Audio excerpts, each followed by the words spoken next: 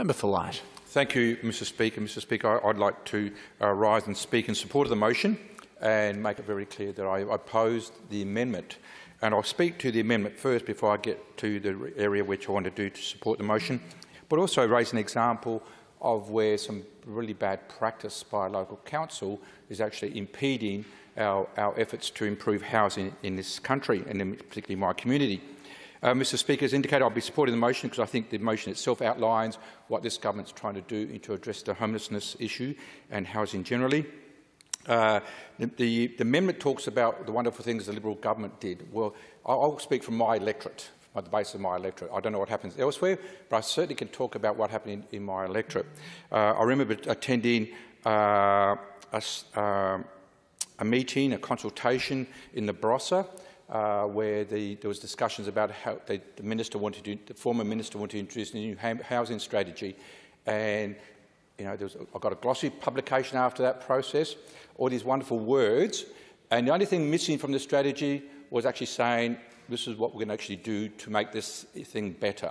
There's a whole range of parenthood statements, all look very glossy, and it didn't commit to one additional house, not one additional house. That was the Liberal Party's housing strategy to address homelessness. Now, as the Minister said, the current Minister said, yes, the new alliance system appears to be working okay, but they can only hand out or help people put in homes which exist, and the Liberal Party did nothing. The Marshall Liberal government did nothing to actually improve or address that issue in terms of additional housing. And in fact, if the presentations to my office an indication, it got extremely worse during that period, and it's still sadly, probably the number one issue in my electorate is people come to my office who are homeless for a whole range of reasons and some really dire circumstances. One thing they did do in my electorate to help the homelessness service, the Liberal Party, the Liberal Marshall government, was close the local Housing SA office. Now, that was quite an achievement, to actually close down a service to help homeless people who were homeless or seeking to get home. That's one thing the Liberal government did do. They closed it, and they closed it at a time when we actually didn't have train services either.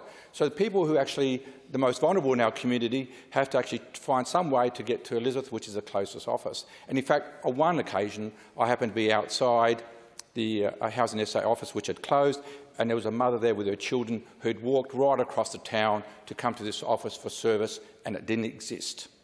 It didn't exist.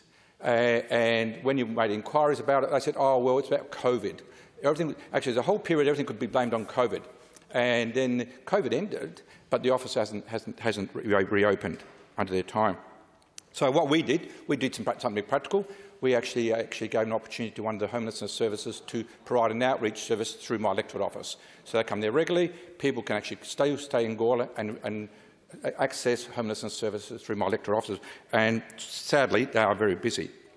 Now, why is homelessness, rough sleep and homelessness important? Mr Speaker, having a home is core to who we are as human beings. It's in addition to the issues around safety, etc., etc. We all, if you like, help define ourselves by where we live, the home we live in, etc., because it's a place central to our being. It's a place where we obviously spend time with our families. That's a time we spend places with friends. It's a place where we feel safe. It's a place where we belong and interact with our communities. And when you don't have a home, you don't have a place to spend time with family. You don't have a place to spend with friends. You don't have a place where you call safe. And what I do know, the rough sleepers in Gawler, who sadly is the worst I've ever seen. 10 years ago, we had none. We now have about 45, 50 people in Gawler alone who are rough sleepers. Some of them come from outside the town of Gawler because it's safer to sleep rough in Gawler than other communities near us. So they don't feel safe. And it's interesting to note how they actually sleep during the daytime, because that's when it's safer to sleep, because they can be seen. At night time, when you're a rough sleeper, you're in danger of being, your safety is actually compromised. And you don't belong. You can't access services. And the simple things, you can't have showers, you can't wash your clothing, all those basic things we take for granted, homeless people don't have. So when I hear comments like one of the former speakers how wonderful job they did. Well, that wasn't the reality in my electorate. That wasn't the reality in my electorate. And the other reality was, during COVID, we were able to find and resolve the homelessness issue for the City of Adelaide, not in the suburbs and not in country areas. The government of the day forgot about the suburbs and forgot about the country areas. Now, Mr Speaker, in the few minutes I've got to remain, I think it's very important that, as some of the speakers have said, we need to work together to resolve this housing crisis in this nation. And I would have thought that every government agency, planning authority, instrumentality would be doing their bit to make sure there's no barriers of getting people into a home. Sadly, that's not the case on my council, the Gawler Council. And I'll give it an example, because I had to go twice to appear before them recently to argue on behalf of 7 home buyers who were having their titles held up for over 18 months by council's dispute with a developer. 18 months.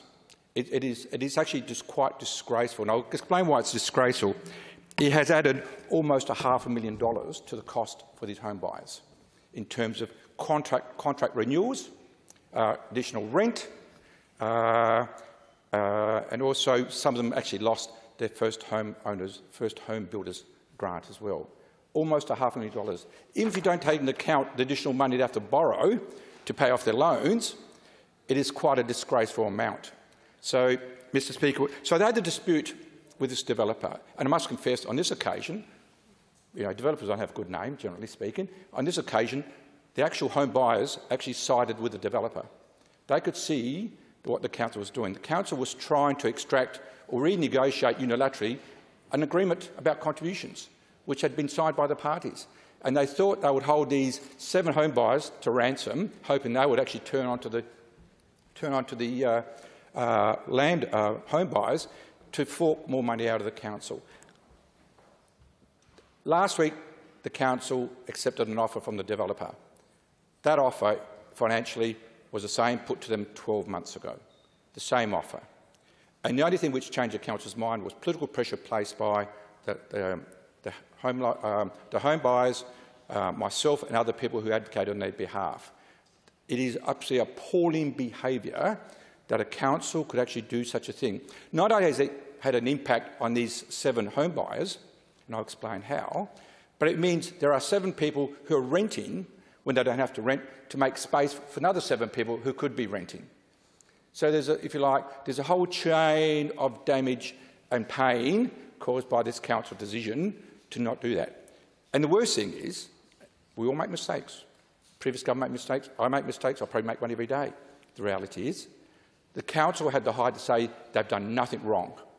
They couldn't understand why, on the one hand, they'd accepted an offer just last week, which is the same financial offer as 12 months ago, and caused pain to these 7 home buyers to the tune of over $500,000, and they saw nothing wrong with it. Nothing wrong with it. So this dispute, what has it done? Well, it's not a victimless decision made by council. It has actually privatised the hardship for these things. It's in fact cost-shifting. It actually also has robbed these people of the joy and excitement from building their first home. Now, building a home is a pretty tough gig at the best of times.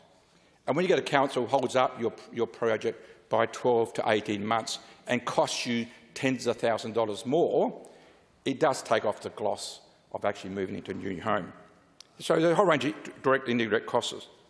So these are real people who've experienced real pain by this council's inability to resolve an issue with a developer who was a willing party. And it was interesting to note, I understand that when the lawyers for the council went to the developer recently, they said, is the previous offer from some time ago still on the table? And the developer said yes, and the matter was resolved. Sadly, Mr Speaker, we all should all be doing our bit to make sure we get people into homes as quickly as we can. And for this reason alone, I think come these elections, the people of Gawler deserve a better council.